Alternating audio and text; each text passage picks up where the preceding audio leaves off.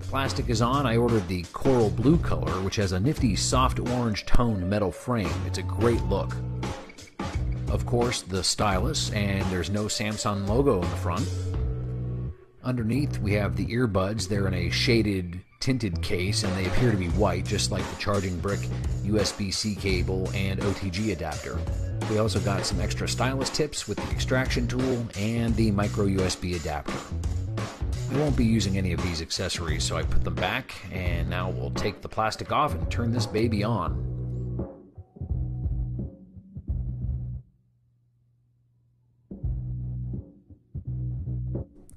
KT is Korea's second largest mobile operator behind SK Telecom. Formerly, this state-owned outfit was called Korean Telecom, and that's all in Korean, so we'll be right back.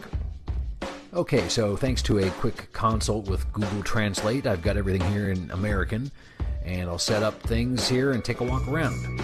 Okay, setup is complete. The device is currently downloading my 100+ applications. One of the things that people complain about sometimes on American carrier-branded devices is bloatware and pre-installed software. Well, count your blessings, because this thing is chock full of Korean-branded software. As far as the new Samsung Experience UI, it's visually identical to what we've seen on the Galaxy S8. The fingerprint reader works with no drama. It also sets the display to 1080p by default. Bixby is on board, though you can deactivate that page if you want. Probably the other thing I'll have to get used to are the navigation keys. These follow the old Samsung back key on the right, app switcher on the left of the home button. On the back, like all Galaxy devices of late, we are greeted with a fingerprint magnet, so I have some cases at the ready.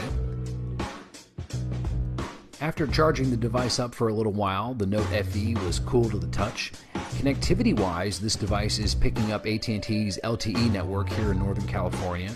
The device matched the carrier APNs with no input from me. It is missing one of AT&T's aggregated LTE bands. I'm not sure which one, but even so, my first speed test done at the peak of streaming.